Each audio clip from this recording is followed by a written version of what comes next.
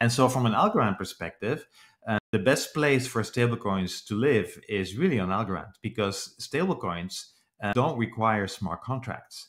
And this is something that's uniquely Algorand. So we have this thing called ASAs, Algorand Standard Assets, which are basically our implementation of tokens. And these ASAs are primitives in the Algorand protocol itself. So in Ethereum or any kind of EVM-like chain, or Solana even too, if you want to create a token, you have to create a smart contract. And the token is kind of managed by a smart contract.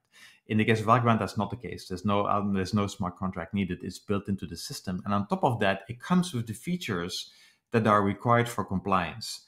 So all of the things that when Paul Atkins is talking about compliance, the importance of compliance, all these things are already available on Algorand as part of the normal token issuance. So there's no better chain to kind of issue these stablecoins on than Algorand for these reasons.